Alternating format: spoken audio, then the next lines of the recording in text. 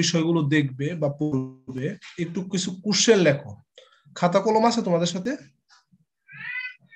একটু লেখো। সেটা হচ্ছে প্রথমেই তোমরা কিছু ডেফিনেশন শিখবে। এটা হচ্ছে মার্কেট সেগমেন্টেশন, এটা বই থেকে সরাসরি পড়ে ফেলবে যে market segmentation, market targeting, differentiation, তারপর নিশ মার্কেটিং, এরপর হচ্ছে ইন্ডিভিজুয়াল মার্কেটিং। কথা শুনতেছো আমার? লিখছো? আরেকবার বলেন। আমি বলছি যে এই চ্যাপ্টারে কিছু ডেফিনেশন শিখে ফেলবে প্রথমেই। সেটা হচ্ছে market segmentation, market targeting, concentrated marketing অথবা নিশ মার্কেটিং, NICHE, নিশ মার্কেটিং, ডিফারেন্সিয়েশন বা মার্কেট ডিফারেন্সিয়েশন, ইন্ডিভিজুয়াল মার্কেটিং। এই ডেফিনেশন গুলো শিখে ফেলবে, ঠিক আছে?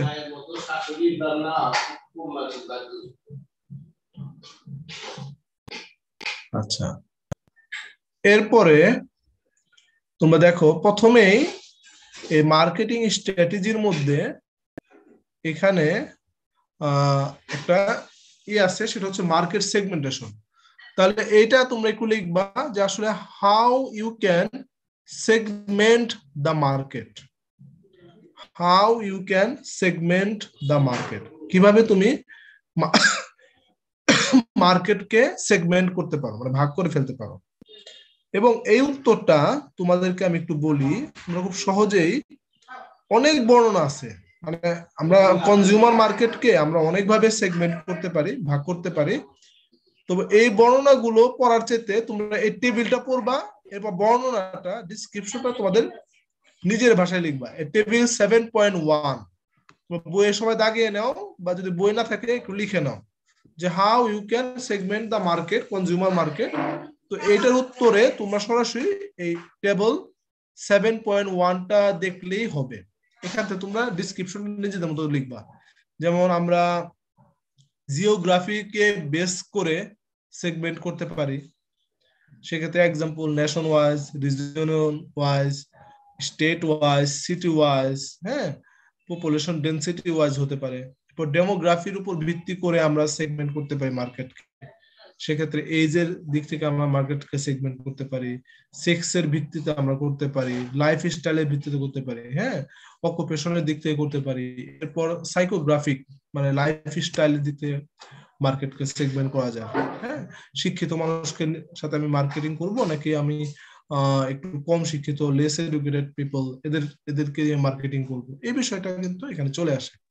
এরপর বিহেভিয়ারাল দিক থেকেও চলে আসে। তো তোমাদের এই গুলো মনে করো বইয়ের মধ্যে কয়েক পৃষ্ঠা ব্যাপী আছে, বাট তোমরা ওভাবে পড়বা না, তোমরা সরাসরি table 7.1 how you can segment the consumer market, এই টেবিলটা দেখলেই হবে। বর্ণনাটা তোমাদের নিজের ভাষায় লিখবা। আর ডেফিনেশন আমি যেগুলো বলছি সেগুলো বইয়ে যেভাবে আছে ওভাবে শেখার চেষ্টা করবো, কারণ কোটলারের বইয়ে ডেফিনেশনটা খুব সুন্দর করে আছে। এই বর্ণনাটাই দেখো, জিওগ্রাফিক সেগমেন্টেশন দেখো অনেক বড় বর্ণনা, এই যেখান থেকে শুরু হয়েছে, এখান থেকে শুরু হয়েছে, এই বর্ণনাটা অনেক দূর পর্যন্ত আছে। দেখো জিওগ্রাফিক সেগমেন্টেশন, তারপর ডেমোগ্রাফিক, এখানে অনেক বর্ণনা আছে, কোনো দরকার নাই, তোমার নিজেদের ভাষায় লিখবা। সাইকোগ্রাফিক সেগমেন্টেশন এটাও বেশ বড় আছে, বাট ওই যে আমি বলছি টেবলটা শিখলেই হবে। আচ্ছা, এরপরে আরো দুটো সেগমেন্টেশন আছে, দেখো আরো দুটো সেগমেন্টেশন আছে। একটা হচ্ছে বিজনেস মার্কেটের সেগমেন্টেশন, এই সেগমেন্টিং বিজনেস মার্কেট। এই জায়গাটা আমি তোমাদেরকে একটু বলবো, এটা জাস্ট একটা প্যারা পড়বা, প্রথম এক প্যারা, সেগমেন্টিং বিজনেস মার্কেট, ঠিক আছে? যেখানে কথা লেখা আছে benefit, short, user status, uses rate, হ্যাঁ, জাস্ট প্রথম এক প্যারা বা দুই প্যারা পড়লেই হবে, এক প্যারাই পড়ো, সমস্যা নেই। এরপর সেগমেন্টিং ইন্টারন্যাশনাল মার্কেট, এটাও তোমরা এক প্যারা পড়তে পারো বা সর্বোচ্চ দুই প্যারা। এই সেগমেন্টিং ইন্টারন্যাশনাল মার্কেট আমরা কিভাবে করব, এই যে এটাও তোমরা জাস্ট ফার্স্ট 2 প্যারা পড়বা। হ্যাঁ, ইন্টারন্যাশনাল মার্কেট অনেক সময় সেগমেন্ট করে যারা অনেক বড় বড় কোম্পানি, যেমন স্যামসাং, অ্যাপল, হ্যাঁ, বা ধরো ইউনিলিভার, এরা কিন্তু ইন্টারন্যাশনালি কিন্তু মার্কেটে সেগমেন্ট করে। যাই হোক, এটা গেল আমাদের সেগমেন্টেশনের পোর্শন। তাহলে আমাদের সেগমেন্টেশনে আমরা কি কি পড়তেছি সেটা হচ্ছে, প্রথমে মার্কেট সেগমেন্টেশন কি, তারপরে হলো how you can segment the consumer market, এরপর আমরা দেখতেছি ইন্টারন্যাশনাল মার্কেট এবং বিজনেস মার্কেট। জাস্ট এই দুটো হলো প্রথম এক প্যারা বা 2 প্যারা পড়বা, আর কনজিউমার মার্কেটের ওই টেবিলটা দেখবা, আর যদি বর্ণনা লিখতে হয় নিজের ভাষায় লিখবা। এক্সাম্পল গুলো টেবিলে দেওয়া আছে, এক্সাম্পল গুলো মনে রাখবা। আচ্ছা, এরপরে আসো, এই এই প্রশ্নোত্তরটা খুব গুরুত্বপূর্ণ। What are the requirements for effective, কোশ্চেনটা হচ্ছে হোয়াট আর দ্য, এটা পরীক্ষায় বেশ কয়েকবার আসছিল, what are the requirements for effective segmentation. এই যে উত্তরটা কিন্তু এতটুকু। তাকাইছো তোমরা বইয়ে? একটু রিপ্লাই করো কেউ, তো বুঝতেছি না। জি স্যার। কোশ্চেনটা কি হবে? Requirements for effective segmentation. কোশ্চেনটা গুরুত্বপূর্ণ। আমি বলছি কোশ্চেন যেখান থেকে আসুক এই ধরনের কোশ্চেনগুলো সেট হবে। কনজিউমার মার্কেটকে আমরা কিভাবে সেগমেন্ট করতে পারি, ভাগ করতে পারি, এটা একটা গুরুত্বপূর্ণ প্রশ্ন এই চ্যাপ্টারে। এটাও কিন্তু একটা গুরুত্বপূর্ণ প্রশ্ন, রিকোয়ারমেন্টস ফর ইফেক্টিভ সেগমেন্টেশন। আচ্ছা, এরপরে আসো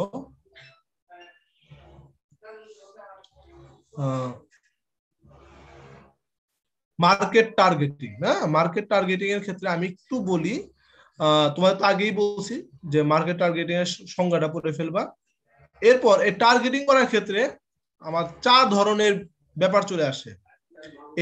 এগুলো আমাদের বাম দিকেও দেখো লেখা আছে, যেমন আনডিফারেন্সিয়েটেড মার্কেটিং বা ম্যাস মার্কেটিং। একটু লিখে নাও তোমরা, এগুলো মধ্যে অনেক সময় পার্থক্য করা আসে।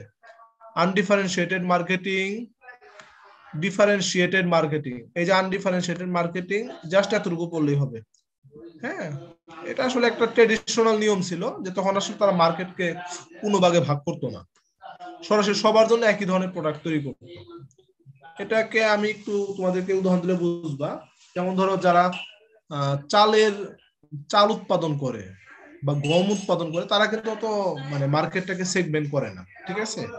তারা সবার জন্য, একেবারে বাচ্চা থেকে শুরু করে বুড়া মানুষ সবার জন্য কিন্তু চালটা উৎপন্ন করে। এটাই ম্যাস মার্কেটিং এর একটা উদাহরণ। হ্যাঁ, ডিফারেন্সিয়েটেড মার্কেটিং, দেখো বাম পাশে সংজ্ঞা দেওয়া আছে। ডিফারেন্সিয়েটেড হচ্ছে এক একটা এজের ভিত্তিতে আমরা যে সেগমেন্ট করলাম, অথবা জেন্ডারের ভিত্তিতে আমরা যে মার্কেটটাকে সেগমেন্ট করলাম। এরপরে তোমরা বলতে পারো যে রিজিয়নের ভিত্তিতে, তো এক এক জায়গার চাহিদা অনুযায়ী ওভাবে আমি প্রোডাক্টটা তৈরি করব, ঠিক আছে? এটা হচ্ছে ডিফারেন্সিয়েটেড বা সেগমেন্টেড মার্কেটিং। তো এই দুইটা একটু লিখে দাও, how you can differentiate mass marketing and segmented marketing. এটা একটু লিখে রাখো প্রশ্নটা, how you can differentiate mass marketing and segmented marketing. আচ্ছা, এই ধরনের এই জায়গা থেকে। আচ্ছা, এরপর চলে আসো মার্কেটিং। এই কনসেন্ট্রেটেড মার্কেটিং এর অনেক সময় এই নিশ মার্কেটিং দিয়েও কথা লেখা আছে, শুধু নিশ মার্কেটিং। এটা অনেক সময় টিকা আকারেও দেয়। তো তোমরা এই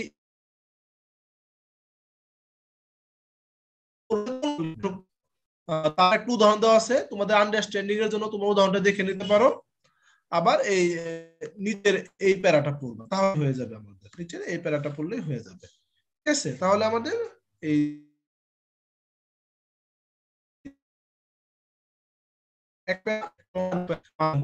বোঝার জন্য এটা অনেক সময় শর্ট নোট হিসেবে আসে, নিশ মার্কেটিং। খুব সুন্দর একটা প্রশ্ন এটা। আচ্ছা, এরপরে আসো আমাদের এখানে মার্কেটিং, অনেক সময় ইন্ডিভিজুয়াল মার্কেটিং বা লোকাল মার্কেটিং, এই কথাটা তোমরা হয়তো শুনে থাকতে পারো। আমি একটু তোমাদেরকে ডেফিনেশনের সময় বলতে চাই, ডেফিনেশন আকারে পড়ে ফেলবা। এই যে ইন্ডিভিজুয়াল মার্কেটিং, এটা মাইক্রো মার্কেটিং এর একটা অংশ। ইন্ডিভিজুয়াল মার্কেটিং এর উদাহরণ, সবচেয়ে বড় উদাহরণটা আমি যদি ভাবে দিই, আমরা যে শার্ট প্যান্ট কিনি, তো মেয়েরা যে সালোয়ার কামিজ কিনো, এটা দুই ভাবে হয়। আমরা টেইলারিং শপ থেকেও শার্ট প্যান্ট বানাই, বা তোমরা মেয়েরা যারা আছো তোমরা সালোয়ার কামিজ বানাও। আবার দেখা যায় যে তোমরা কিন্তু সরাসরি আমরা কোনো দোকান থেকে মানে বা কোনো শপিং মল থেকে আমরা কিন্তু শার্ট প্যান্ট কিনি, অথবা মেয়েরাও কিন্তু রেডিমেড সালোয়ার কামিজ কিনো। তো ওই যে আমরা যেটা করলাম না, ওই সরাসরি মার্কেট থেকে যেটা কিনলাম সেটা হচ্ছে তোমার ডিফারেন্সিয়েটেড মার্কেটিং। আর ইন্ডিভিজুয়াল মার্কেটিং ওই যে আমার টেইলরিং শপ থেকে যে তৈরি করতেছি। তো তোমরা যেটা অবাক হবা, যারা অনেক বড় ধন করবে তারা কিন্তু ওই যে বিএমডব্লিউ বা বিভিন্ন দামি দামি যে গাড়িগুলো, মার্সিডিজ বেঞ্জ, এবং সম্ভবত এখানে রোলস রয়েসের একটা ছবি দেওয়া আছে, দেখো রোলস রয়েস গাড়ি, এরা কিন্তু ইন্ডিভিজুয়াল মার্কেটিং করে। মনে করো ধরো বিল গেটস চিন্তা করে একটা গাড়ি কিনবে, এটা এটা কার? Rolls Royce. হ্যাঁ, রোলস রয়েসের একটা দেওয়া আছে। অথবা ধরো আমাদের ক্রিস্টিয়ানো রোনাল্ডো বা লিওনেল মেসি একটা গাড়ি অর্ডার করবে, তাদের জন্য কিন্তু ঠিক আলাদা ভাবে ডিজাইন করে গাড়ি তৈরি করবে, ঠিক তার জন্য তৈরি করবে, ওরকম গাড়ি এক পিসি হবে। ঠিক আছে, এরকম হয়ে থাকে। তো এই চ্যাপ্টারে এরপরে এখানে আমি একটু বলবো যে আমাদের কেমন রেসপন্সিবল হতে হবে, সোশ্যালি রেসপন্সিবল টার্গেট মার্কেটিং। আমাদের মার্কেট বা সেগমেন্ট করবো, এখানে আমাদের সোশ্যাল রেসপন্সিবিলিটি কতটুকু, এটা প্রথম 3টা প্যারা পড়বা। How you response to the market, হ্যাঁ, সোশ্যালি রেসপন্সিবল কিভাবে হবা, এই জায়গাটা ভালো মতো পড়লে এটা অনেক জায়গায় উত্তর দেওয়া যায়। যে আমাদের কর্পোরেট সোশ্যাল রেসপন্সিবিলিটি বলি, এখানে তোমরা লিখতে পারবা। তাহলে এই চ্যাপ্টারে আমাদের পরে এতটুকুই, আমরা পরের নেক্সট চ্যাপ্টারে চলে যাবো। এরপরে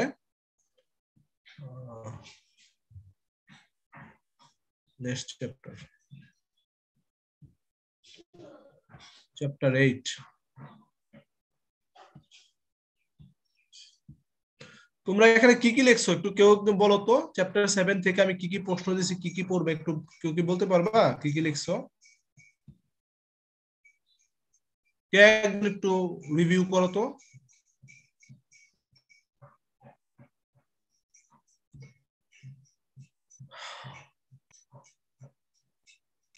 আমি বলি পরশ আসছো? আজকে দুপুরে ক্লাস নিচ্ছে তো স্টুডেন্ট তো নাই, সন্ধ্যার সময় থাকে না নেটওয়ার্ক। আচ্ছা, কেউ একজন, হ্যাঁ কেউ একজন একটু বলো। হ্যাঁ স্যার বলো। ফার্স্টে ডেফিনিশন বলছেন 3টা, হ্যাঁ ডিফারেন্সিয়েটিং, তারপর নিশ এন্ড কনসেন্ট্রেশন মার্কেটিং ইনটা একটু বলতে বলছেন। তারপর second, how can you can segment the market, এটা টেবিল নাম্বার 7.1টা করতে বলছেন। তারপর হাউ, এই যে বলতে বলো how you can segment the consumer market. ঠিক আছে, ওই টেবলটা হচ্ছে কনজিউমার মার্কেটের জন্য। আচ্ছা ঠিক আছে। তারপর স্যার রিকোয়ারমেন্টস করতে বলছেন। তারপর রিকোয়ারমেন্টস আরেকটা জিনিস বলছিলাম যে বিজনেস মার্কেট এবং ইন্টারন্যাশনাল মার্কেটের 2 প্যারা করে, প্রথম 2 প্যারা। ঠিক আছে। তারপরে স্যার টার্গেটিং 4 টাইপ করতে বলছেন। তারপর how can you differentiate between mace and segmented marketing. তারপর স্যার ইন্ডিভিজুয়াল মার্কেটিং এর মধ্যে ম্যাক্রো মাইক্রো এগুলো একটু দেখতে বলছেন। হ্যাঁ হয়েছে, থ্যাংক ইউ, এতটুকু হলেই হবে। আচ্ছা, এরপর চ্যাপ্টার 8 এ আসো। আর কোন বিষয়ে আমি তো গত ক্লাসে তোমাদের বলছিলাম, সেদিন একটু অসুস্থ ছিলাম, কথা বলতে খুব অসুবিধা হচ্ছিল। তোমরা জাস্ট ডেফিনেশনটা ভালোভাবে শিখবে এবং কি পয়েন্ট মানে মূল পয়েন্টটা খুব ভালোভাবে শিখবে, দ্যাটস এনাফ। তারপরে তোমাদের নিজের ভাষায় লিখবে, ভালো নাম্বার পাবা। তোমরা ইয়ের মধ্যে দেখছিলাম ভালোই লিখছো, বেশ কয়েকজন অনেক ভালো লিখছো, আমার খুব ভালো লাগছে খাতাগুলো দেখে। এই আর কি, তোমরা অনেক ভালো করবা, আমি দোয়া করি, অনেক দূর যাবা সবাই। আচ্ছা, এখানে তোমরা ডেফিনেশনে 3টা বিষয় শিখবা, একটু লিখে রাখো। প্রোডাক্ট, সার্ভিস, এক্সপেরিয়েন্স, এই 3টা ডেফিনেশন শিখবো। What is product, what is service and what is experience, এই 3টা বিষয় শিখবে।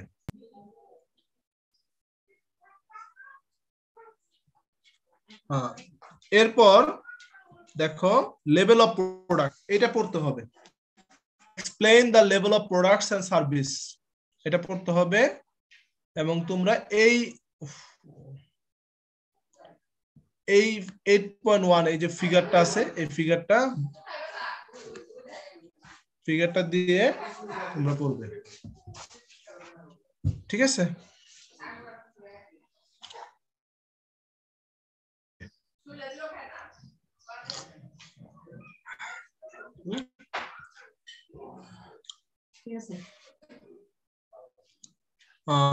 এরপরে এটা একটু যদি আমি বলি যে একটু ডেসক্রিপশনটা শিখতে হবে, তো বেশি একটু দেখাই যে কতটুকু শিখলে হবে। এই যে এর ডেসক্রিপশন অনেক বড় না, খুব ছোটই আছে। এই যে দেখো,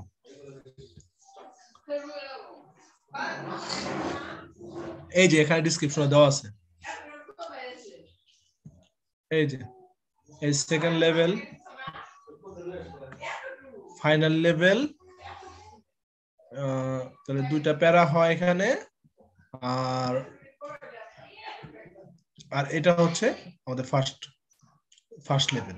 তার মানে এই তিনটা লেভেল এটা পড়বা, লেভেল অফ প্রোডাক্ট। হ্যাঁ, এটা গুরুত্বপূর্ণ।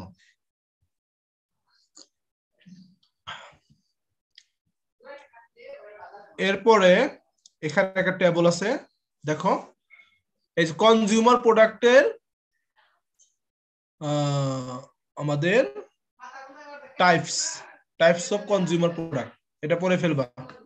এই টেবলটা পড়লেই হবে। নিচে অনেক বর্ণনা দেওয়া আছে, 3-4 পৃষ্ঠা ব্যাপী, এটা পড়ার দরকার নাই। সরাসরি এই টেবল 8.1 পড়বা, ঠিক আছে? কেবলমাত্র টেবল 8.1টা পড়বা, তাহলে আমাদের কনজিউমার প্রোডাক্ট। আমাদের এখানে দুইটা প্রশ্ন হলো, একটা হচ্ছে level of product, types of consumer product, এবং প্রোডাক্ট সার্ভিস এক্সপেরিয়েন্সের ডেফিনেশন, ঠিক আছে? এই আর কি। এই যে দেখো স্পেশালিটি প্রোডাক্ট, এর দেখো convenience product, shopping product, speciality product, আনশর্ট product, এই চারটা প্রোডাক্টেরই ডেফিনেশন বা বর্ণনা নিচে দেওয়া আছে। এগুলো দরকার নাই, সরাসরি টেবলটা পড়লেই হবে। এখানে আর কিছু দেখা দরকার নাই। তোমরা এরপরে আমি একটু একটা দেখাই যেটা গুরুত্বপূর্ণ, অনেক সময় এখান থেকে কোশ্চেন দিতে পারে। Branding, what is brand? Brand হচ্ছে একটা নাম, হ্যাঁ, একটা চিহ্ন অথবা একটা ডিজাইন। যেমন কোকের বোতলটাও কিন্তু একটা ব্র্যান্ড, কোকের যে লোগোটা এটা কিন্তু একটা ব্র্যান্ড, ঠিক আছে? তো এটা তোমরা ডেফিনেশনটা শিখবে ব্র্যান্ড, এবং ব্র্যান্ডিং এর জন্য জাস্ট প্রথম 2 প্যারা বা 3 প্যারা পড়বে। এটা অনেক বর্ণনা, বিশাল জিনিস। এটা নিয়ে যারা মার্কেটিং এ পড়াশোনা করে তাদের জন্য একটা সাবজেক্টই থাকে এই ব্র্যান্ডিং। তোমাদের এত দরকার নাই, তোমাকে প্রথম 2 প্যারা পড়বে ব্র্যান্ডিং এর, আর ব্র্যান্ড কি, হোয়াট ইজ ব্র্যান্ড, এই ডেফিনেশনটা শিখবে, ঠিক আছে? আর আমাদের দরকার নাই। আর এখানে এরপরে আসবে হচ্ছে প্যাকেজিং। প্যাকেজিং এ কেন করা হয়, হোয়াট ইজ প্যাকেজিং, এবং এটা প্রথম 2 প্যারা পড়বা। ব্র্যান্ডিং এ 2 প্যারা, প্যাকেজিং এ 2 প্যারা, এরপর লাস্টে পড়বা লোগো 2 প্যারা, শেষ। নাও এরপর চ্যাপ্টার 9 এ চলে যাও। আচ্ছা, কেউ আমাকে একটু বলো যে এই চ্যাপ্টারে কি কি পড়তে বলছে, একটু একজন আমাকে একটু রিভিউ করো তো। স্যার একটু স্লোলি বললে ভালো হয় স্যার, তাকাই। লিখে সারতে পারতেছ না, লিখে সারতে পারতেছ না? জি স্যার। আচ্ছা আচ্ছা আচ্ছা আচ্ছা আচ্ছা, একটু একটু একটু বলো তাহলে আমি শুনি, পুরো মিস করলে আমি আর বলে দিই। একটু বলো তো কি কি বলছি। স্যার প্রোডাক্ট সার্ভিস আর এক্সপেরিয়েন্স এর definition, definition, level of product with figure, এবং এটা কিন্তু তোমরা এক্সপ্লেনেশন শিখবে। 3টা প্যারা আছে, হ্যাঁ 3টা প্যারা, 3 প্যারা। তারপর sir type of consumer product, এটা টেবিল নং 8.1। এটা খুব ভালোভাবে পড়বা, অনেক সময় ডেসক্রিপশনে আসে যে কনজিউমার প্রোডাক্টের কোনগুলো টাইপস গুলো বর্ণনা করুন। হ্যাঁ, এরপরে স্যার এরপর হচ্ছে ব্র্যান্ডেড ডেফিনেশন, এবং ব্র্যান্ডিং এর প্রথম 2 প্যারা পড়বা, ঠিক আছে? তারপর sir what is packing, Y, এটা হচ্ছে 2 প্যারা পড়তে বলছে। আচ্ছা, ঠিক আছে, গেল। এরপরে আমরা চলে আসি, আচ্ছা এভাবে লোগো 2 প্যারা। হ্যাঁ, লোগোটা ব্র্যান্ডের মধ্যেই পড়ে, এটা আমাদের সিলেবাসে ওভাবে নাই, ব্র্যান্ডিংটা আছে একটু, তাই বললাম। লোগোটা না পড়লেও সমস্যা নেই। আচ্ছা, এরপরে আচ্ছা এভাবে তোমরা যদি পড়ো ভালো করবা না ফাইনাল পরীক্ষা? ফাইনালে কিন্তু আরেকটা জিনিস বলে রাখি, তোমরা কিন্তু সবাই ফুল অ্যান্সার করে আসবে। কেউ কিন্তু মানে অনেক আমি বলি সেটা হচ্ছে, তোমরা ধরো কোনো প্রশ্ন তো অল্প অল্প পারো, হ্যাঁ, বা একটু পারো, পুরোপুরি ধারণা নেই, কিছুটা ধারণা আছে, কিন্তু ওটা যতটুকু তোমার ধারণা আছে ওইটাই লেখো, তাহলেও কিছু মার্কস কিন্তু অবশ্যই ক্যারি করা যায়। আমি 2-1টা খাতা পাইছি, টিউটোরিয়ালে যারা আমি একবার মানে কি বলবো সে অ্যানসারই করছে 2 5 এর মধ্যে পরীক্ষা দিয়েছে অ্যানসার করছে 2 তো তাকে এবার লেখছো মনে করো কোন রকম তাহলে আমি কোনোভাবে 2 এর বেশি তো দেওয়া সম্ভব না চাইলেও তো টিচার 2 এর বেশি দিতে পারবে না তোমার খাতায় তো থাকতে হবে কিছু লেখা এইজন্য আমি বলতেছি তোমরা কিন্তু ফুল অ্যানসার করে আসবে তোমাদের পরীক্ষা হবে ফাইনালে কত 72 নাম্বারের 72 এ 72 অ্যানসার করে আসবে আর মার্কেটিং সাবজেক্ট এমন ফেল করা অসম্ভব চাইলে হতে পারবা তাই ভালো করা সম্ভব কিন্তু ফেল করা কোয়ালিটি পসিবল কারণ কেউ যদি জোর করে ফেল করে খাতায় কিছু লিখে আসবো না তাহলে বা আমি খুব বাজে একটা গ্রেড পাবো এই 50 এর নাম্বার বা বি মাইনাস বা এরকম গ্রেড পাবো যে লিখে আসলাম না ঠিক আছে স্যার আমাকে কিভাবে নাম্বার দেয় তাহলে আর কিছু বলার নাই আর এই সাবজেক্টটা তোমাদের ওতপ্রোত ভাবে কাজে লাগবে তোমরা আল্লাহ যদি বাঁচায় রাখে তোমরা যদি সার্ভিস সেক্টর করো অথবা কেউ যদি বিজনেস বিশেষ করে কেউ যদি ব্যবসায়ী হতে চায় তাদের জন্য কিন্তু এই সাবজেক্টটা খুব গুরুত্বপূর্ণ পরে প্রয়োজনে বলবা যে এই সাবজেক্টে বই কিনে তারপর তোমরা পড়তে পারো তোমাদের কাজে দিবে মানে মার্কেটিং এমন একটা সাবজেক্ট যেটা মাস্ট এটা ছাড়া কোনো বিজনেসই হবে না ঠিক আছে আচ্ছা এর চলে যাবো ঠিক আছে আমরা এই কোর্সটা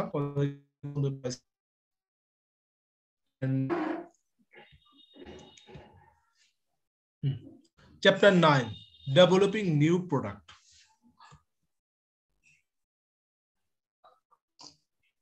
আচ্ছা এখানে আমি একটু বলে নেই তোমরা অবশ্যই কি কি খুব ভালোভাবে শিখবে সেটা হচ্ছে হোয়াট ইজ নিউ প্রোডাক্ট ডেফিনেশনটা লিখো what is new product development stage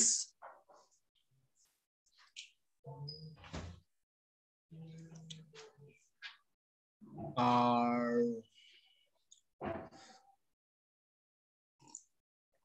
why a company needs a new product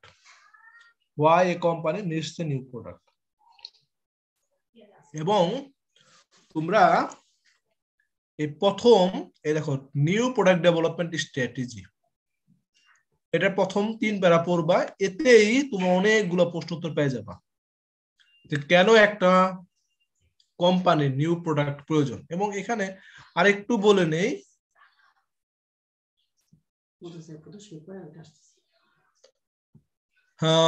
এখানে আরেকটা বিষয় তোমরা একটু দেখো এই যে স্যামসাং কোম্পানির একটু ছোট্ট করে কিছু একটা কথা লেখা আছে এই জায়গাটাও একটু পড়বে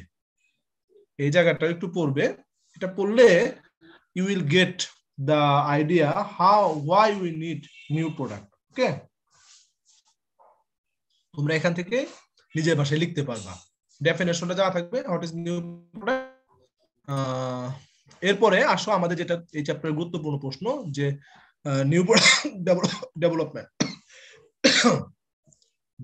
এই যে এবং এই জায়গায় যেটাই সেটা হচ্ছে 8টা স্টেজ আছে 8 stages of new product development এখন তোমাদের বইয়ে তো 8টা স্টেজ তাই না কিন্তু পরীক্ষাতে কিন্তু এই প্রশ্নটা আসছিল এটা সম্ভবত গতবার এই প্রশ্নটা আসছিল এটা এবারও আসতে পারে আসার মতো একটা প্রশ্ন যে প্রোডাক্ট ডেভেলপমেন্টের স্টেজের বর্ণনা আছে বইয়ে মনে করো প্রায় 7-8 পৃষ্ঠা ব্যাপী বর্ণনা তোমরা তো লিখতে পারবা না তোমরা যে কাজটা করবা যেমন আইডিয়া জেনারেশন তা আইডিয়া জেনারেশনের প্রথম এখানকার 2-3টা প্যারা দিবা একটা বা 2টা প্যারা দিবা প্যারার যে কথাগুলো লেখা আছে কথাগুলো লিখবা আইডিয়া জেনারেশন 3 ভাবে হতে পারে এটা আউটসোর্সিং এর মাধ্যমে হতে পারে ইন্টারনাল হতে পারে ক্রাউড সোর্সিং এর মাধ্যমে হতে পারে এভাবে অল্প অল্প লিখবা এরপরে দেখো আইডিয়া দেখো জেনারেশনটা কিন্তু অনেক বড় কিন্তু ব্রড কোশ্চেন আকারে আসবে স্টেজ গুলো বর্ণনা করো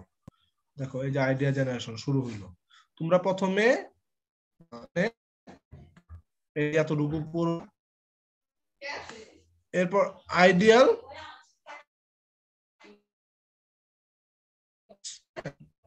এই যে সোর্স যেগুলো দেখো এক্সটেরিয়র সোর্স এরপরে ক্রাউড সোর্সিং হ্যাঁ এগুলো তোমাদের মনে করো জাস্ট একটু ধারণা রাখবে যে কত ধরনের হয় কিন্তু এত ডিটেইল পড়া দরকার নেই হ্যাঁ এরপর আইডিয়া স্ক্রিনিং জাস্ট প্রথম একটা প্যারা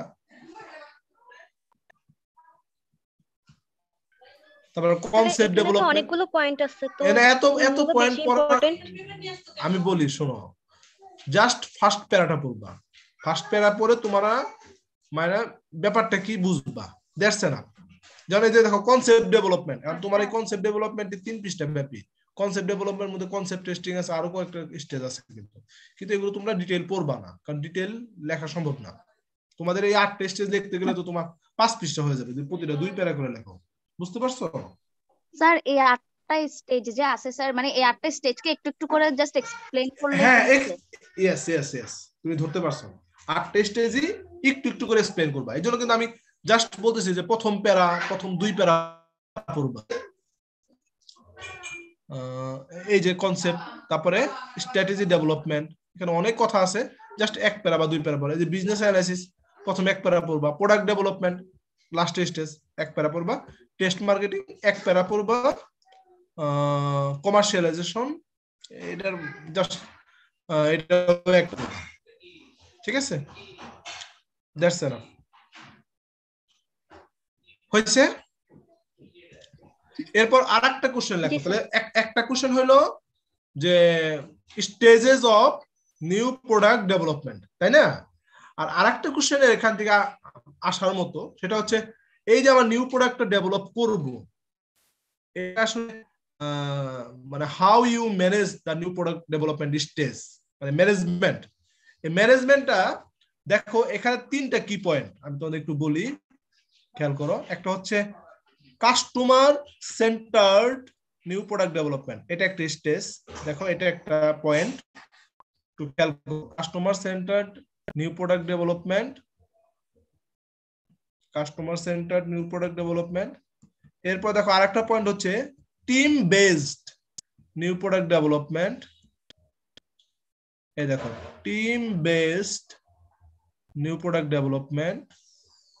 আচ্ছা,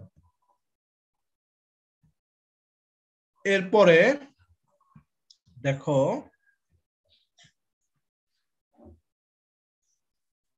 সিস্টেমেটিক নিউ প্রোডাক্ট ডেভেলপমেন্ট।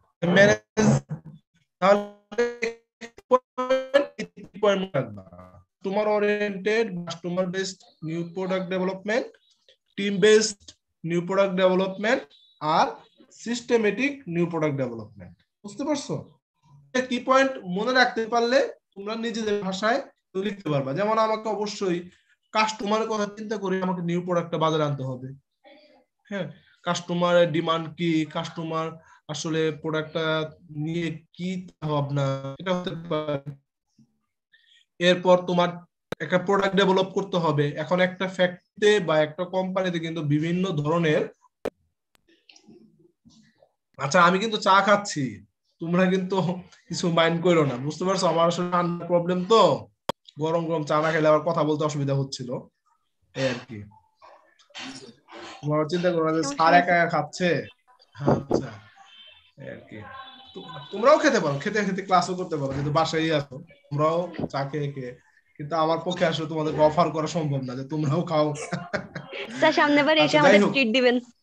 আচ্ছা আচ্ছা আচ্ছা, আল্লাহ যদি বাঁচায় রাখে ইনশাল্লাহ তোমার সাথে দেখা করো।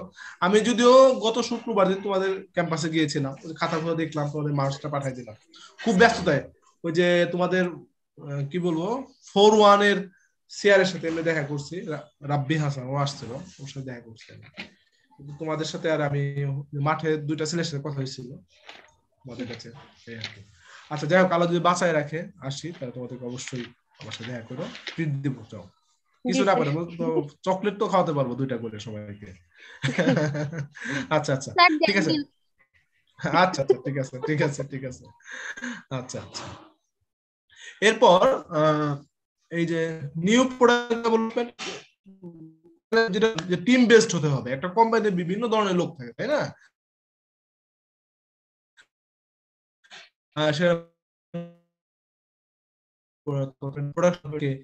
এই সবগুলো ডিপার্টমেন্টকে মিলে কিন্তু একটা প্রোডাক্ট ডেভেলপ করতে, তাহলে কিন্তু প্রোডাক্টটা সফল হওয়ার সম্ভাবনা আছে। এবং প্রোডাক্ট আমার ডেভেলপ করতে অবশ্যই সিস্টেমেটিক হতে হবে, আদারওয়াইজ সিস্টেমেটিক না হয় সেই প্রোডাক্ট তুমি জীবনে বাজারে আনতেও পারবা না, বরং লক্ষ লক্ষ টাকা খালি অপচয় হবে। অনেক ক্ষেত্রে তোমরা কি না অনেক কোম্পানি বসে গেছে, মানে প্রোডাক্ট ডেভেলপ করতে গেছে, সেখানে ফেল করছে, ফেল করে তারা কিন্তু একেবারে কোম্পানি বসে গেছে, তাল মিলাতে পারে না, নিউ প্রোডাক্ট বাজারে আনতে পারে নাই, এরকম কোম্পানি হাজার হাজার বসে গেছে। দুই চারটা কোম্পানি খেয়াল করো, নোকিয়া কোম্পানি এক সময় মোবাইল বেস্ট কোম্পানি ছিল, আজকে দেখো নোকিয়া কিন্তু বাজারে নাই। তারপর তোমার প্রোডাক্ট ক্যামেরার নাম হয়তো শুনে থাকতে পারো, দেখো ক্যামেরা ইন্ডাস্ট্রি কিন্তু এখন প্রোডাক্ট কিন্তু কি হতে পারে, সনি কিন্তু ঠিকই ক্যামেরা থেকে তারা কিন্তু মোবাইল থেকে এসে তারা কিন্তু মার্কেটে ঠিকই ঠিক আছে। এই যে এই বিষয়গুলো কিন্তু গুরুত্বপূর্ণ, নিউ প্রোডাক্ট বাজারে ঠিক মতো ঠিক সময় না আনতে পারে, আর যদি টিম বেসড না হয় তাহলে সেক্ষেত্রে এটা সঠিক হয়। আচ্ছা যাই হোক, এরপরে চলে আসো আমাদের প্রোডাক্ট লাইফ সাইকেল। এটা খুবই গুরুত্বপূর্ণ, তোমাদের হয়তো অ্যাসেসমেন্ট মনে হয় আমি এটা দিলাম, কিন্তু তখন খুব সংক্ষিপ্ত আকারে শিখছে না। সংক্ষিপ্ত আকারে হলো জাস্ট এই এই গ্রাফটা, এই যে গ্রাফটা হলো এই যে ছোট্ট করে বলছিলাম যে প্রত্যেকে অ্যাসেসমেন্টের জন্য পড়বে। এটা ফাইনালের জন্য তোমাকে একটু ডিটেইল দেখতে হবে। একটু ডিটেইল মানে কি, দেখো এই যে খেয়াল করো এই ইন্ট্রোডাকশন। আচ্ছা এখানে আরেকটু জিনিস বলে নেই, এটা তোমাদেরকে তখন পড়তে বলে নেই, বাট আমি এখন পড়তে বলবো। এই ফ্যাশন, ফ্যাট এবং স্টাইল, এই তিনটা বিষয়ের মধ্যে পার্থক্য করা, এটা আসছিল কিন্তু পরীক্ষাতে সম্ভবত গতবার। এটা কিন্তু তোমরা দেখবা। আচ্ছা ফ্যাশন, ফ্যাট এবং স্টাইল, এটা দেখবা। আচ্ছা এরপরে আসো আরেকটু সামনে, আমরা সামনে আসি। আচ্ছা এবং ফ্যাশন, ফ্যাট এবং স্টাইল কিন্তু গ্রাফটাও দেখবে, গ্রাফটাও দেখবে, যে গ্রাফটা আছে এই যে উপরে, এই গ্রাফটাও কিন্তু দেখো, এই যে গ্রাফটা।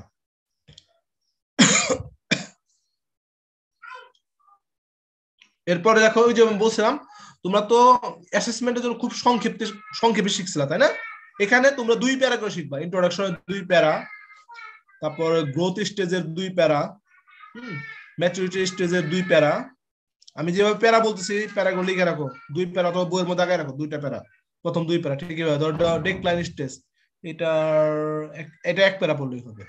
ডেক্লাইন স্টেজ পরে কিন্তু মনেও থাকবে না, ডেক্লাইন স্টেজ এটা 1 প্যারা পড়বা, দ্যাটস এনাফ, শেষ। চ্যাপ্টার 9 এ তোমরা কি কি পড়বে একটু বলো তো আমাকে, চ্যাপ্টার 9 এ।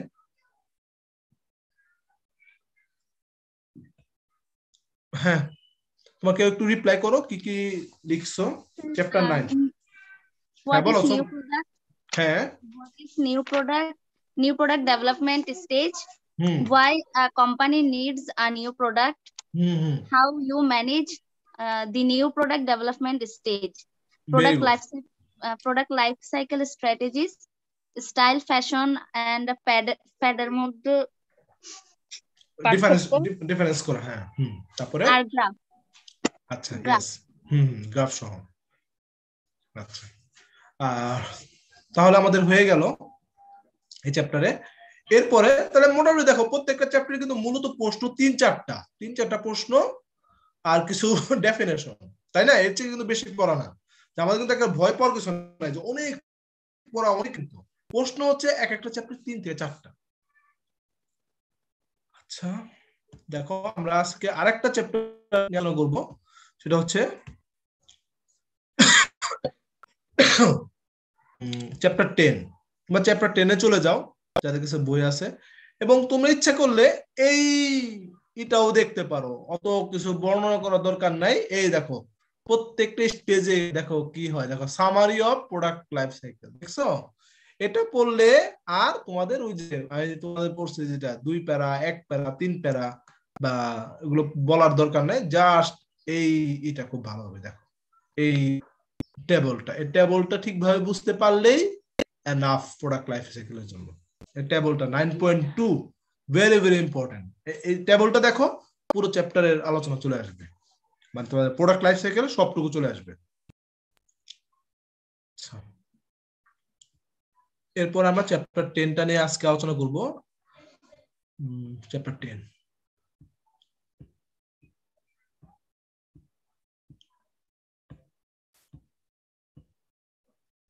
আচ্ছা, চ্যাপ্টার 10 হচ্ছে প্রাইসিং, তাই না? আচ্ছা, তোমরা একটু লিখো। এখানে মূলত দুইটা জিনিস করা, একটা হচ্ছে তোমার হোয়াট ইজ প্রাইস, লেখো হোয়াট ইজ এ প্রাইস। তারপরে দেখো ওই দেখো প্রাইস থেকে কেটে বাম পাশে যে স্টিকারটা দেখছো, প্রাইস থেকে কেটে লিখছে ভ্যালু, আর একটা দেখো হোয়াট ইজ কাস্টমার ভ্যালু। দুটো বিষয়, একটা হচ্ছে প্রাইস আর একটা হচ্ছে ভ্যালু।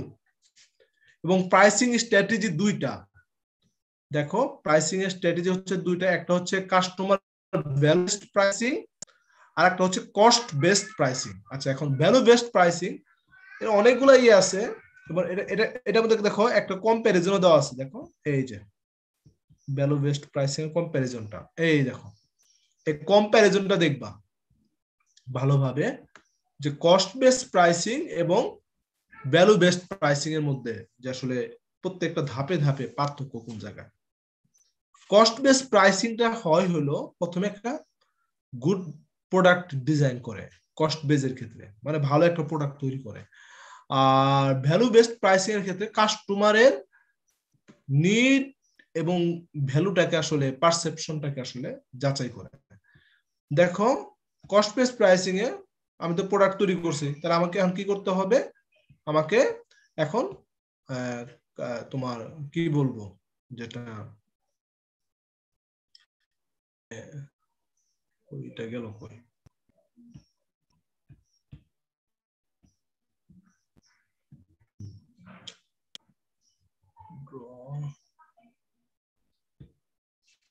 হ্যাঁ, এরপর কস্ট ডিটারমাইন করে প্রোডাক্ট তৈরি করার পরে। কিন্তু ভ্যালু আমি প্রাইস টার্গেট সেট করব, যে কতটুকু প্রাইসে পণ্যটা তৈরি করলে কাস্টমার এটা নিবে। এরপরে দেখো 3 নাম্বার স্টেজে দেখো কস্ট নির্ধারণ করে, এটাও করে যে কতটুকু কস্ট হইলো। এবং একটা খেয়াল করো যে ভ্যালু বেসড প্রাইসিং এ প্রোডাক্টটা সবার পরে তৈরি করে, খেয়াল করছো? আর এখানে হলো এখানে প্রোডাক্ট তৈরি করা হয়ে গেছে সবার আগে, এখন আমি কাস্টমারকে বুঝবো, বুঝছো? দুটার মধ্যে পার্থক্য জায়গাটা হইলো যে ভ্যালু বেসড প্রাইসিং এ আগে কাস্টমারকে বুঝে পরে প্রোডাক্ট তৈরি করে, আর কস্ট বেসড প্রাইসিং এ আগে প্রোডাক্ট তৈরি করে পরে কাস্টমারকে এটা বুঝায়। এই জন্য এটা হচ্ছে বর্তমানের মডার্ন এই ভ্যালু বেসড প্রাইসিং, যে কাস্টমারের চাহিদা বোঝা। আর কস্ট বেসড প্রাইসিং এটা আজ থেকে আরো 30 বছর আগে ছিল, ঠিক আছে? এটা এখন অবসলিউট হয়ে গেছে। তো এটা একটু তোমরা ডিফারেন্সটা বুঝবা, যে ভ্যালু বেসড প্রাইসিং স্ট্র্যাটেজি এবং কস্ট বেসড প্রাইসিং স্ট্র্যাটেজির মধ্যে পার্থক্যটা কি, উত্তরটা কোথায় আছে আমি তোমাদের দেখাই দিলাম। এবং ভ্যালু বেসড প্রাইসিং এর যদি আমি একটু বলি, তোমরা যদি একটু মানে বলো যে স্যার আমি কোথা থেকে পড়তে পারবো, পড়বা, তাহলে একটু বিশেষ সামনে চলে আসলাম। দেখি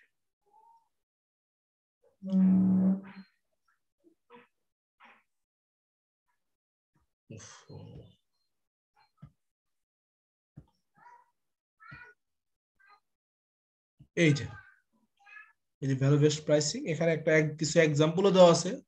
স্টেনওয়ে পিয়ানোর কথা বলা আছে, অথবা অ্যাপল আইফোনের কথাও বলতে পারো, ওরা কিন্তু ভ্যালু বেসড প্রাইসিং করে, বুঝছো? তুমি দেখবা যে অ্যাপলের আইফোন কোনোটাই নতুন যেগুলো বের হয় লাখ টাকা 70-80 হাজার টাকার নিচে না। তাহলে ওরা কিন্তু কাস্টমারের চাহিদা আছে কেমন ওর ভিত্তিতে। আবার আমাদের বাংলা মনে করো নতুন বের করে 5,000 টাকা, মানে প্রোডাক্ট তৈরি করে আবার কাস্টমার বুঝা, এই হলো ব্যাপার। আচ্ছা, তো এটা এই জায়গাটা এখানে 3-4টা প্যারা আছে, পড়লে তুমি বেস্ট প্রাইসিং এর স্ট্র্যাটেজিটা বুঝে যাবা, যে কিভাবে কাস্টমারকে ভ্যালুকে নির্ধারণ করে প্রাইসিং করা হয়।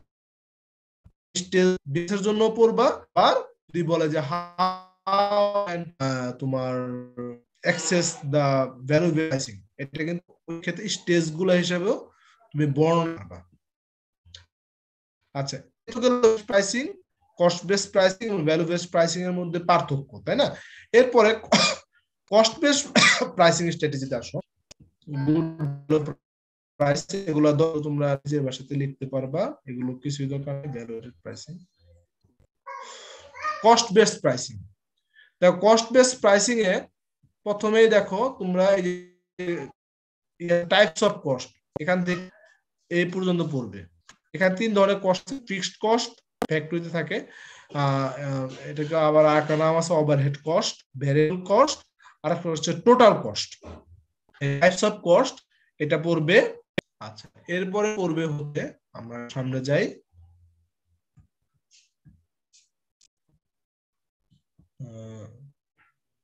প্রোডাক্ট এক্সপেন্স, ওটা দরকার নাই। এই যে এটা একটা strategy, cost base pricing, cost plus pricing. Cost plus pricing, এই যে ইউনিট কস্ট সমান variable cost plus fixed cost divide by unit sales.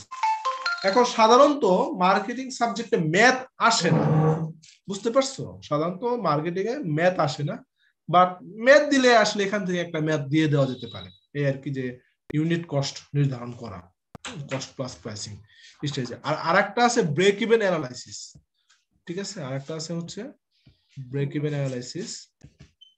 তোমরা দেখো এই যে ব্রেক ইভেন অ্যানালাইসিস বা টার্গেট প্রফিটিং। তো তোমরা what is break even point এটা শিখবে এখানে। এই যে ব্রেক ইভেন পয়েন্ট, এটা প্লাস প্রাইসিং এটা কি পড়বো আমরা? এটা জাস্ট শুধুমাত্র এই যে অংশটুকু পড়বে। ধরো এখান থেকে শুরু করলা, এই যে এখান থেকে, এই যে এখান থেকে শুরু করে তোমরা এই যে জাস্ট এই পর্যন্ত বলবা। একটা উদাহরণ দেওয়া আছে, উদাহরণ দিয়ে বুঝাই দিতে পারলে ভালো। এই যে এই পর্যন্ত বলবা, এতটুকু বলে হবে। সেটা প্রশ্নটা কি রকম আসতে পারে? যে how you can assess the price of A product in cost plus pricing method. যে কস্ট প্লাস প্রাইসিং মেথডে কিভাবে তুমি একটা প্রোডাক্টের দাম নির্ধারণ করবা। স্যার আবার বলেন। আচ্ছা লেখো, হাউ ক্যান ইউ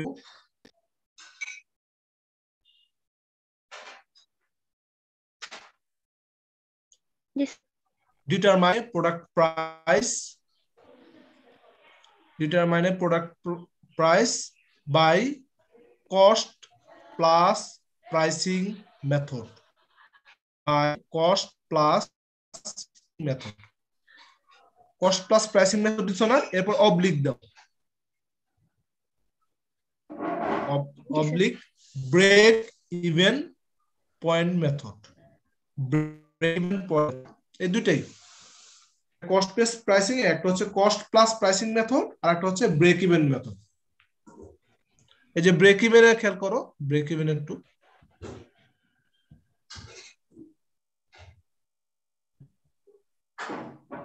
এই যে ব্রেক ইভেনে তোমরা এই যে এগুলো তোমরা প্রোডাকশন প্ল্যানিং এন্ড কন্ট্রোলে পরবর্তীতে ডিটেইল পড়বা। এখানে আমি শুধুমাত্র তোমাদের ব্রেক ইভেন পয়েন্টটা মনে হয় পড়াইছিলাম। যে ডেফিনেশন টানতে চাই কি স্যার, দুইটা মেথড কি সেম হবে নাকি দুইটার জন্য আলাদা আলাদা কোশ্চেন? এটা দুটো আলাদা আলাদা কোশ্চেন, আমি অবলিক দিছি মানে দুটো আলাদা, একসাথে বলে দিলাম, বুঝো নাই? জি স্যার। এই যে এতটুকু দিবা, প্লাস পরে দেখো একটা গ্রাফ আছে ব্রেক ইভেন পয়েন্ট, এই গ্রাফটা দিবা, এই দেখো এই গ্রাফটা। জি স্যার। শেষ এই চ্যাপ্টারের এতটুকু আলোচনা। তাহলে এই চ্যাপ্টারে কি কি ছিল একটু বলো তো, আমি কি কি বলছি চ্যাপ্টার 10 এ? প্রশ্ন ছিল এখানে, হ্যাঁ বলো, প্রশ্ন বলো। স্যার আপনি স্যার একটা পয়েন্ট বলছিলেন যে কস্ট বেসড প্রাইসিং স্ট্র্যাটেজিস, এটা কি স্যার কস্ট প্লাস যে কস্ট প্লাস প্রাইসিং? হ্যাঁ এটা কস্ট, হ্যাঁ এটা কস্ট বেসড প্রাইসিং এর মধ্যেই পড়ে। এই যে কস্ট প্লাস একটা আর একটা ব্রেক ইভেন, দুইটাই কস্ট বেসড প্রাইসিং মেথডের মধ্যে পড়ে, ঠিক আছে? আর একটা হচ্ছে তোমার যে ভ্যালু বেসড, মানে কাস্টমারের ভ্যালু কে ভিত্তি করে, সেটার জন্য হচ্ছে তোমার যে আমরা যে ভ্যালু প্রপোজিশন, কাস্টমারের ভ্যালু বোঝা, এই যেটাই, ঠিক আছে? এবং ওই যে ভ্যালু বেসড প্রাইসিং এর জন্য যা বললাম, প্রথম 3-4টা প্যারা পড়বা, ওটা হচ্ছে ভ্যালু বেসড প্রাইসিং এর। মনে করে কয়েকটা কথা বলা আছে, এই যে আসলে ভ্যালু বেসড প্রাইসিংটা কি, এটা আসলে মানে তুমি মুখে মুখে কোনো মেথড দিয়ে তুমি মাপতে পারবা না, কারণ কাস্টমার একটা প্রোডাক্টে কেমন ভ্যালু দিচ্ছে। সহজ কথা বলি, যে অ্যাপলের আইফোন তুমি যে ভ্যালু দিবা, তুমি কি ওয়ালটনের ফোনের জন্য কি ওরকম ভ্যালু দিবা? আপু যাও, আমি ক্লাস নিচ্ছি। বুঝতে পারছো? এই দেখো, এই যে ভ্যালু বেসড প্রাইসিং এর মধ্যে যে ভ্যালু এডেড প্রাইসিং, ওইটা যে প্রথম 3-4টা প্যারা পড়তে বলছি, এটাই এনাফ। ঠিক আছে, কারণ ভ্যালু বেসড প্রাইসিং এ কোনো তোমার ই করা যাবে না, কাস্টমারের ভ্যালু একটা প্রোডাক্টের প্রতি কতটুকু থাকে এটা দেখে তোমাকে ভ্যালু বেসড প্রাইসিং করতে হবে। তাহলে এখানে চ্যাপ্টারে আমাদের পড়া কি কি? এখানে পড়া হচ্ছে মূলত দুইটা, এক হচ্ছে ভ্যালু বেসড প্রাইসিং কিভাবে করতে হয়, আর কস্ট বেসড প্রাইসিং কিভাবে করবা। এই জন্য দুইটা মেথড, একটা কস্ট প্লাস আর একটা হচ্ছে ব্রেক ইভেন পয়েন্ট। হ্যাঁ, আর ভ্যালু বেসড প্রাইসিং আর কস্ট বেসড প্রাইসিং এর মধ্যে পার্থক্যটা কি, এই হচ্ছে দুইটা কোশ্চেন, দুইটা বা তিনটা কোশ্চেন এখানে। ঠিক আছে? জি স্যার। আচ্ছা, তাহলে আজকে আমার আলোচনাটা এই পর্যন্ত। ঠিক আছে, আমরা কালকে চ্যাপ্টারটা শেষ করে দিব। কালকে আমাদের আর 4টা চ্যাপ্টার আছে, 4-5টা চ্যাপ্টার, ওখানে অল্প অল্প পড়া, আমরা আগামীকাল শেষ করে দেবো তোমাদের সাথে। এবং তোমরা এভাবে পড়াশোনা করলে আমি যেভাবে বলতেছি ইনশাআল্লাহ সবাই এ প্লাস পাবা, এ প্লাস অথবা। ঠিক আছে? জি স্যার। আচ্ছা ঠিক আছে, তো স্যার কালকে কয়টা কখন থেকে? ক্লাস আমি তোমাকে সকালে জানাই দিই। আচ্ছা। হ্যাঁ, আচ্ছা ঠিক আছে, সবাই ভালো থেকো, বেস্ট অফ লাক। আল্লাহ।